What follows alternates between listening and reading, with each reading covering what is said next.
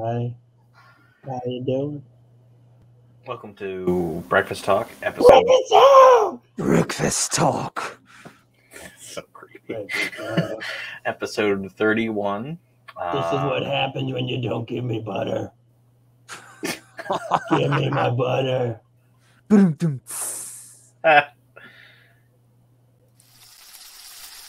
Wakey, wakey, smell those eggs and bakey. It's time for Breakfast Talk, a podcast discussing current, independent, and mainstream entertainment topics, from gaming and movies to comics. Start your week off right with the Breakfast Boys. As always, if you can smell what we're cooking, click that like button, and if your tummies are rumbling for more, click subscribe and ring that Brecky bell to turn on all notifications. All right, let's talk. Breakfast Talk! That's so weird. I didn't understand the assignment apparently, so I don't have any kind of mask or anything. What are you talking about? Jim Halper. If you can. I'm Dwight. So if you can see, if you can just zoom in somehow and see that. I think he's Dwight after he got contacts. Yeah, Greg is a scary. Yes, I am. Fire. You're the scariest one. Jesus, Greg, could you take it off? We're trying to just talk to people. I'm sorry. That's the best Edward James almost costume I've ever seen. See, it's in The Office realm too. You see that? Look at that. Halloween and The Office. I'm killing it. Boom. He's a man. We're gonna just be talking about like our favorite horror movies or least favorite. Yeah, it's Halloween, so happy Halloween. So so weird. You get the Peter Griffin. For anyone wondering why I'm not actually wearing the mask, it's because this skull mask decided to go. I don't like people with glasses. That's what happened. Just don't wear your glasses. I can't see. I can't fucking see, Greg. Jesus. 4 eyes. So And it's funny actually. It's weird that the headset fits better with the skull mask on, but when I pull it down, let me take the glasses off. Before we get started, we do have a Buy Me a Coffee. If you go to buymeacoffee.com/Sierra Nova Comics, you can actually either subscribe or just buy us a coffee. So that'd be pretty cool. Because as you can see, Buttercat is looking very. I'm dying here. Yeah, he's dying. He's wasting away basically. Right, I need my butter. He needs butter. He needs the butter. He's giving a stick of butter. Oh, that butter. I need a stick. None of that. I can't believe it ain't crap. I can tell. I can tell.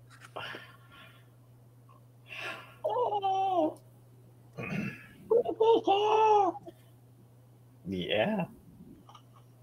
So, I didn't see the new Halloween movie, but I would like to, even though I know that people are bashing it. Yeah, I'm into seeing it just to see it. You know what I mean? See it because I think I might go see it tomorrow. Actually. Yeah, I saw the one before that.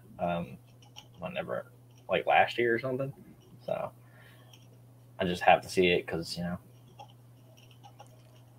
Yeah, speaking of, I did I saw a lineup of the entire the continuity of the Halloween movies, because the new movies are actually outside of the continuity from it's weird because they diverged and then they went back with what's her name, the main Laurie. Yeah, but what's her Jamie Lee Curtis? Jamie Lee Curtis, right?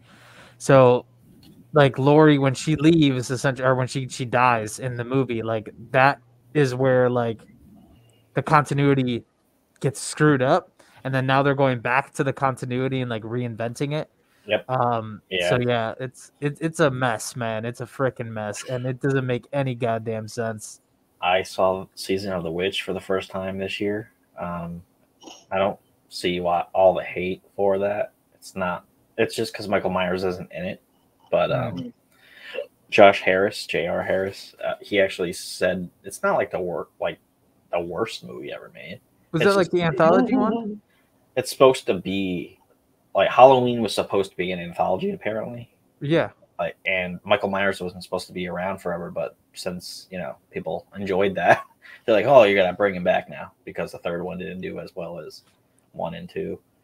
And, What really gets me is they don't explain ever how he becomes this supernatural being that essentially can never die. yeah, that's like the one thing. And I thought it was like maybe his like Halloween mask was somehow cursed, and I was like, That would have made sense. Yeah, maybe I should make a Halloween movie.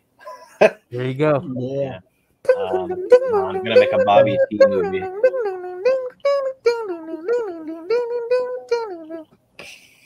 Yeah.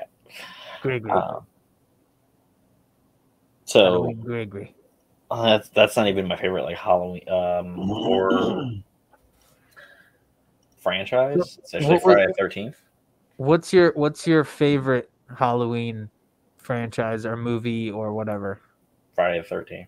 Friday the 13th. All right, cool. Yeah, I like all of them, and I know some of them are a big miss.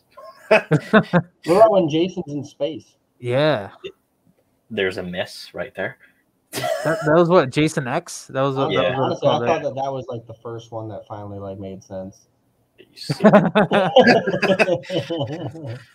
On the contrary, that would make somebody complete just sense. punched their monitor. No. Mom, I did it can't get again. into that. Maybe I'll watch it. Maybe I'll watch it tonight. It's at work or something. But Jason X? yeah, because it's on Sci-Fi on Demand or something. Have you never seen it? Couldn't watch the entire thing. I'm just like, Well, Freddy vs. Jason. Missing on the classic. Freddy vs. Jason's amazing. I thought it was good. Yeah, I've seen Freddy vs. Jason. Let's do Freddy vs. Jason versus Michael Myers and see. Terrible. How about you, Dylan? What's your favorite Halloween scary franchise?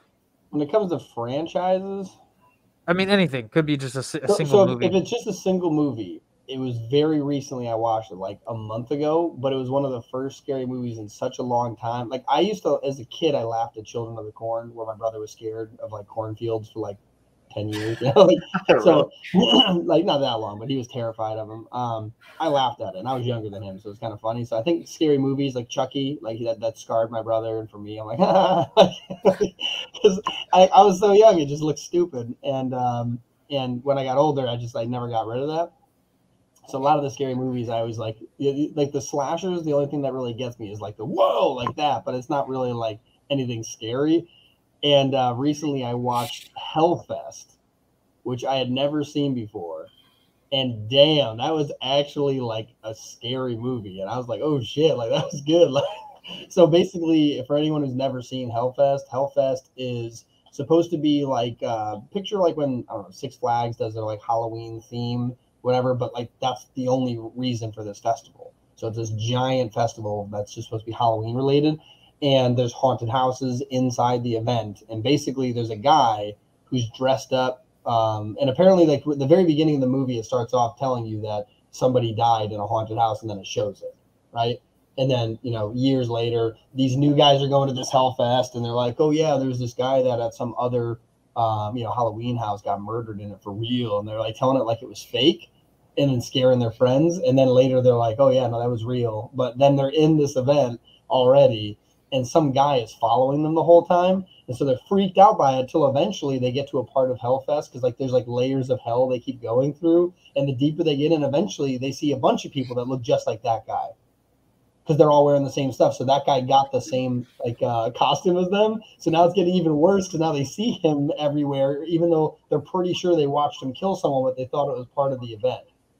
Right. So like it's like so messed up. So it's one of those things that it makes you where you're like, those few times where you're like, obviously I'm just used to this. It's Halloween, and then this makes it so it's actually scary. Like where you're going through and you're like, so one of these guys could actually be a psychopath.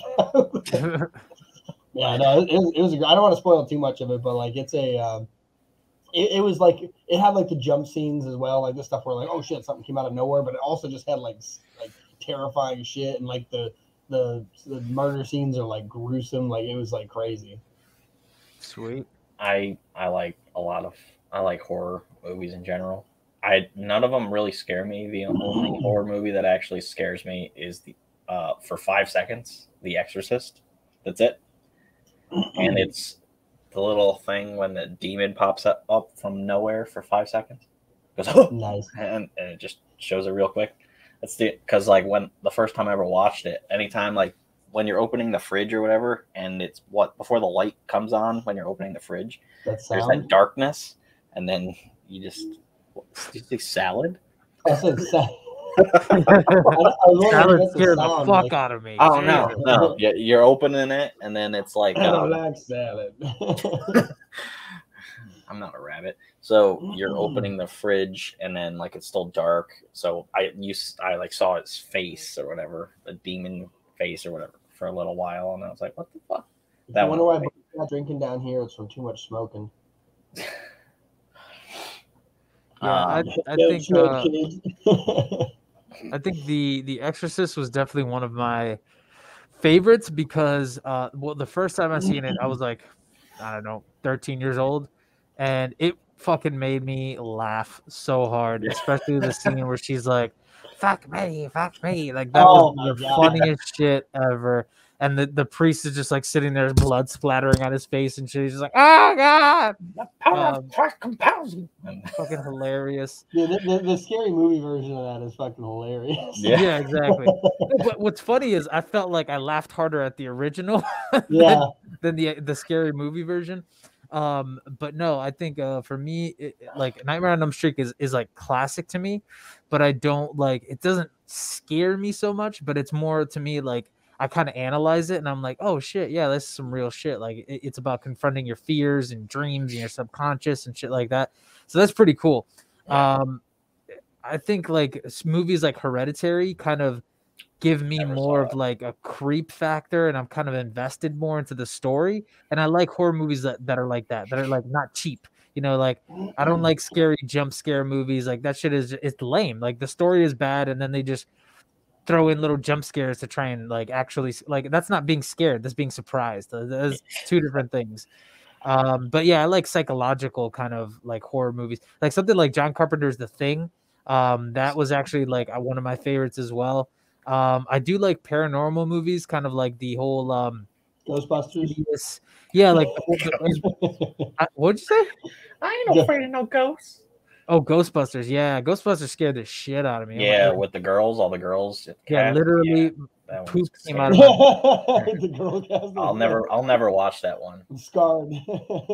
It wasn't bad. Don't be a hater. The new one looks fucking amazing though. Holy shit. I'll watch the new one, man. The kids of them. What? You know the one where it's supposed to be like the kids, like, or it's like maybe it's just one of the kids of one of the main four is like bringing it back. It's like his so it's Egon's like niece. Yeah, the guy who died like, in real life. Yeah, yep, exactly. Yeah. Harold Ramis. Yeah. He's the one who died.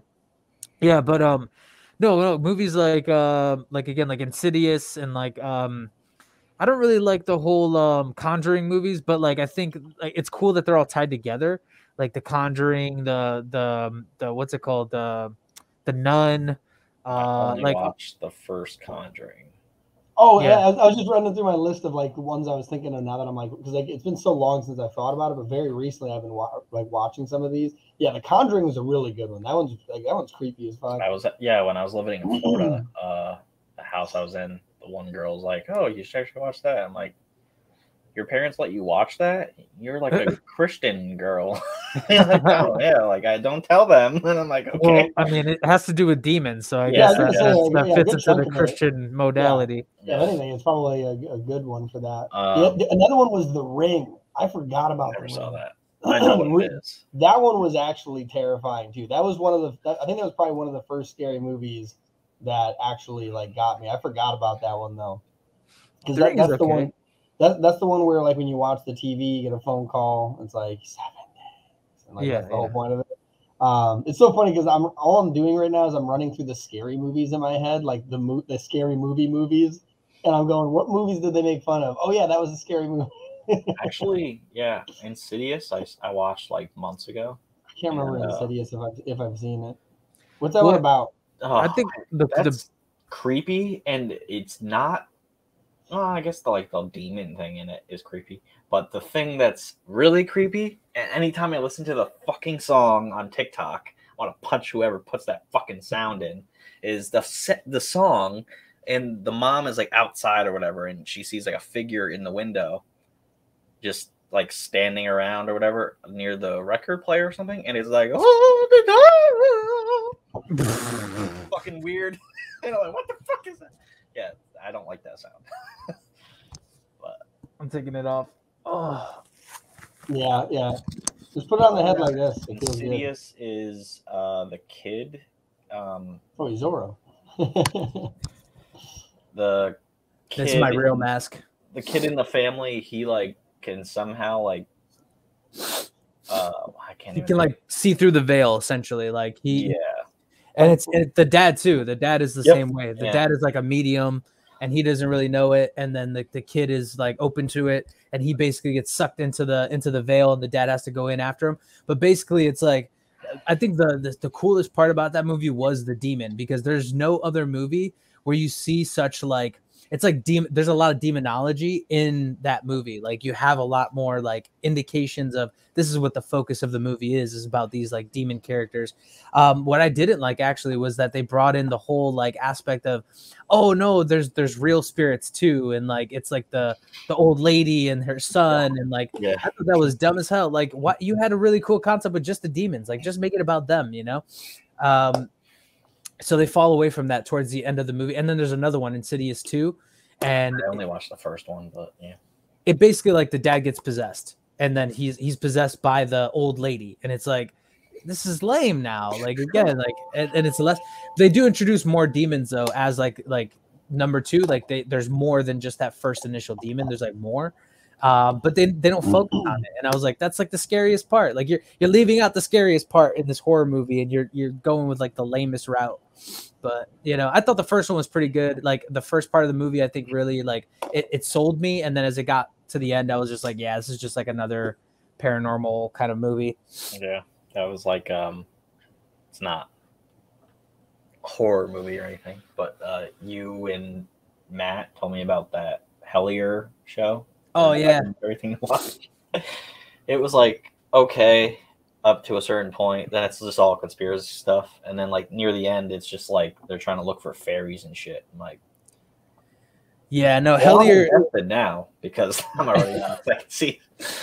I think Hellier is cool because it's kind of like that mockumentary, like, and it doesn't ever change, like where you're like, oh, this is 100% a script, you know, like it does kind of carry that mockumentary throughout, even at the end, because when they're like, oh, we're looking for fairies and all types of shit, like it's still the same principle of like they don't know what's going on here. Like there's never like this, oh, we have the answer figured out, and then here's the linear narrative that puts it all together. It's like it's just always random shit that keeps coming up, and and what's messed up about it, or what's messed up and cool, is that all of those things that they're talking about are real things. Like there's real, like these are all like urban legends, and like it's things that people believe from these different areas. They go throughout the different states and shit, and I think it's all tied into like the Appalachian Mountains, and it's I think pretty the cool. only thing I liked about that entire thing was what's that one called? It's called Hellier. It's like a series. Hellier. It's not a movie. It's like a show. It was supposed to be a 1-hour documentary, and it turned into 2 seasons. Actually, there's a 3rd season, I think. Yeah, but it's on a paid, like you can't watch it for free anymore. Yeah. But I watched that on Amazon, and it went from like aliens, little goblin people, to fucking Green Man and shit. Like what? And then if you find a blue balloon in the woods, then it's somehow this conspiracy thing and cult. That it's so weird. I still haven't seen the new It. I haven't seen chapter 2 either.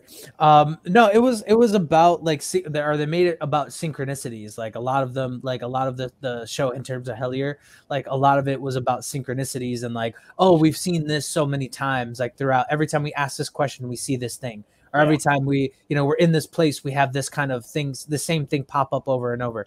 And like that's flimsy. It definitely is super flimsy. But to me, that's like it seems more realistic, because it's like, again, there's no solidity to it. It is all just like speculation. And I think that's what makes it, I guess, more realistic to me, because there are no answers in the real life, in the real version of it. Like if you went and tried to investigate the shit on your own, you would come up with just as many dead ends as they did.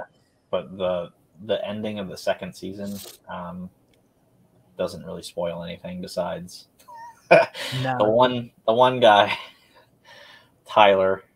See, I know their fucking names and shit.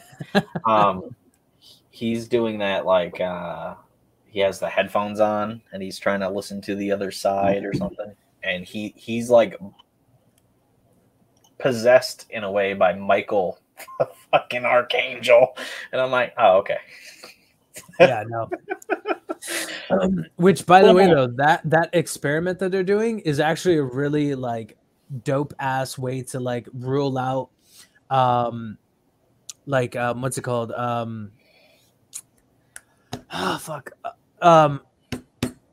can't think of the word right now. Contamination. So like there's basically like you have one person who doesn't know what's going on, doesn't know the questions that are being asked. They're just listening to white noise, and then other people are asking the questions, and essentially like he's coming up with the answers. So like that experiment is something that like other paranormal groups are taking on now. I forget what it's called. It's like the something machine or something like that. Yeah. And it's actually really like a great way to eliminate contamination. So that experiment specifically is really interesting. I think, that was, they definitely gave it away. Like this is, this is fabrication, right? Like it's not real. And this isn't like a real documentary. It's a mockumentary. When they went too far with that kind of stuff, like you said, like Michael the Archangel and all that kind of shit. So, you gotta realize I look like a Monster Cat, like the production company. I don't know if you guys know what that Monster Cat is. If anyone plays Rocket League, they're like the ones that have like all the songs on there. They're like I think they're like a label. I don't know what they are actually. Licensing subscription. But get back into like actual Halloween. Oh, another one that I was thinking of just because I was thinking through the scary movies is the Saw, the first one. I like all of the Saw movies. I like them too. It's just like the first one's like that one that ropes you in just because you're like, what the fuck? And then like at the end when the dude leaves. Yeah. Yeah. Hostel is one of those too, though. Like that's kind of like this is somewhat of a realistic scenario. Like Saw is one of those like this could actually happen. Like there's probably serial killers who have done similar things as this guy. And I think that Hostel's kind of that same kind of vibe as well. I think honestly they should make a scary movie that's like real world concept, like sex trafficking, because that shit's fucking terrifying in real life. What was that movie? Is that Hostel? Is that the one you're talking about? Where in like Europe they capture the girls and then like they're just like pay like rich dudes pay to like mutilate them and stuff. Yeah, it's like Saw, but that was messed up because like what was it? That dude that the dude that didn't want to be there, and then the girl breaks out, gets him into the chair, and then whoops, because remember somebody's got to get cut or something like that. No, everybody remember that part? It's kind of fucked up. It's kind of fucked up, my guys.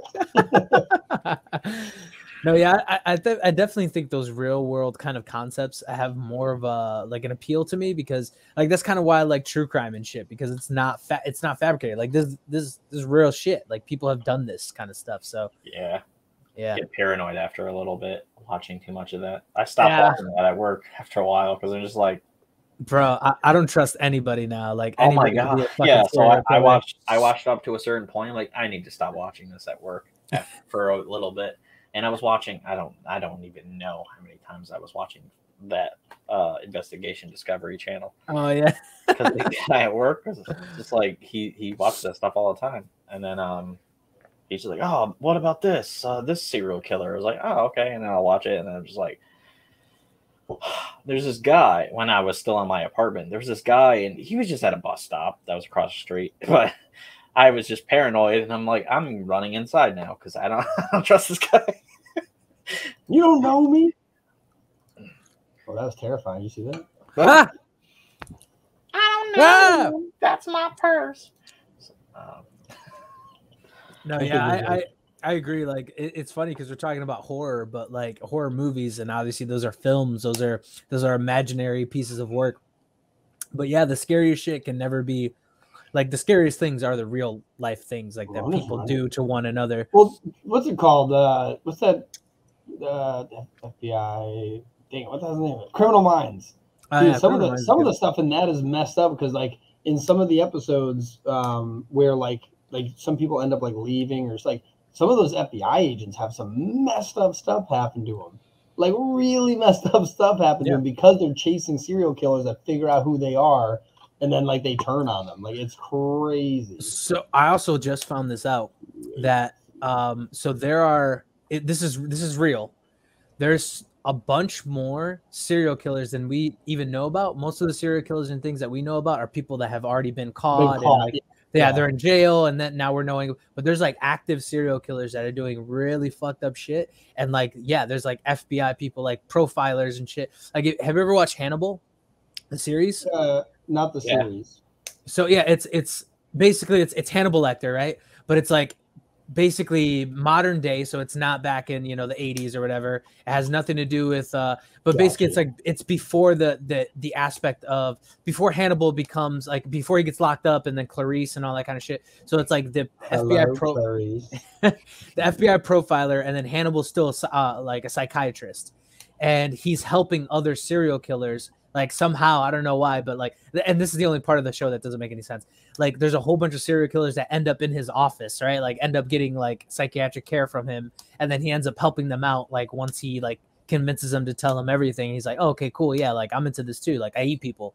So like, we'll work together. Right.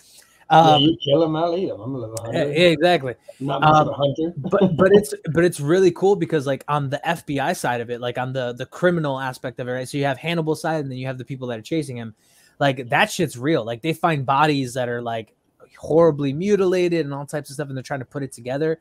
And like that's actually real. Like I did a lot of deep diving into that because I was how real is this show? Yeah, one of the creepiest things I found out was like, so like aside from like all the serial killers, even in like just the States, like that quantity per capita, go down to Mexico and like the cartel, like the quantity of bodies they find that they can't indicate who they are. Like it's like crazy creepy. Like, I know the drug war down there is ridiculousness. Yeah. When I was coming back from Mexico, I probably have mentioned this before. When I was coming back from Mexico, I was on a plane by myself. Well, not by myself. Obviously, there was other people on the plane, but there was like the Twilight Zone.